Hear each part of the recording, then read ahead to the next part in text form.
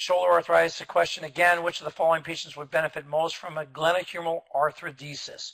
74-year-old man with AVN in the proximal humerus? No. 24-year-old woman with recurrent instability after arthroscopic procedure for multi-directional instability. These patients, when they get a fusion, 1 out of 4 will still complain of instability. Imagine that. You live an x-ray, the bones are one bone, they're completely fused, and 1 out of 4 are going to say, yeah, but my shoulder still feels unstable. So try not to do that operation. 30-year-old laborer with paralysis of the deltoid and rotator cuffs, that sounds a little closer to what we're looking for. 70-year-old with removal of infected primary total shoulder arthroplasty, that guy's going to mostly end up probably with antibiotics, and then once his shoulder is sterilized, a reverse. And then a 20-year-old man with cleidocranial dysostosis. That was just thrown in there to really confuse you, I think.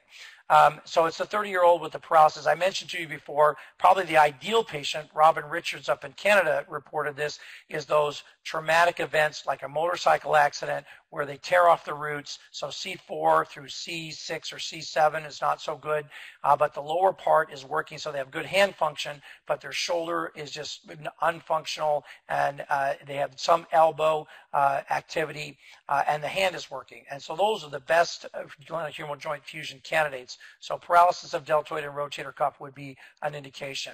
And that's to provide us. So most people do what you see here in this picture is that we align it the way that we want to. There are a couple of different ways to do this. The traditional is 30, 30, 30, 30 of elevation, 30 of internal rotation, and 30 degrees of abduction, which kind of puts it in the middle of nowhere. But that's what that was initially described. I think a lot of other people have kind of brought this down just a little bit, about 20 degrees, and maybe 10 to 20 degrees of flexion, and a little bit more internal rotation so you can use it to your head and to the front of your body. So you have to be careful about that.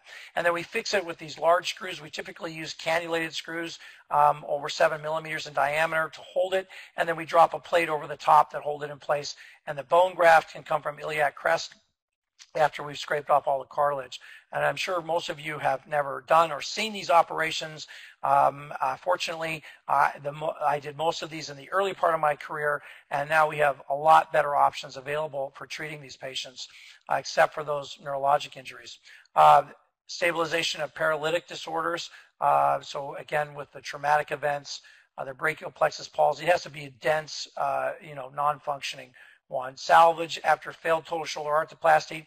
The treatment now is going to be a reverse. I mean, we bone graft the glenoid side, we bone graft the humeral side, and if all else fails, then you may end up with a hemiarthroplasty in that failed situation. But what happens is after you've done a total shoulder, if it fails and you take everything out, there's such a huge gap of bone, it's very, very, very difficult to get it to fuse. So that's a really rare indication. I think I just stick with what I mentioned before with regards to the neurologic problems.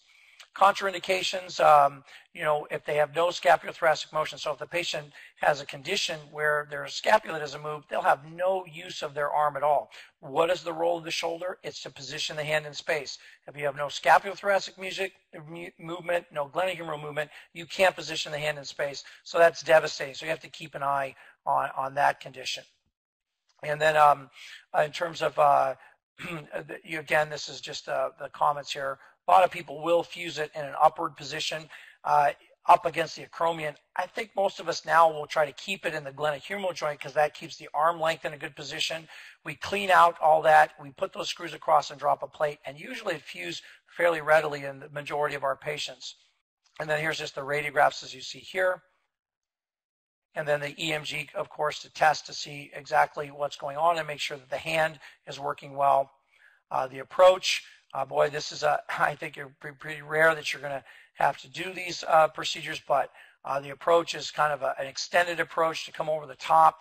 And then you see here the fusion position. The classic is 30, 30, 30.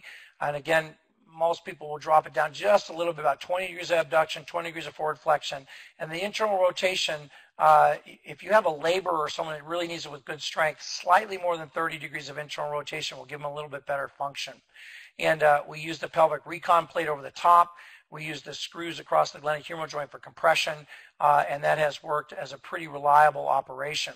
And then we put them in a brace like a handshake orthosis for 6 weeks, and most patients will go on to fuse. If you enjoyed this video, please consider leaving a like. We'd love to hear your thoughts and what you'd like to see next in the comments. Don't forget to subscribe to our channel and follow us on social media.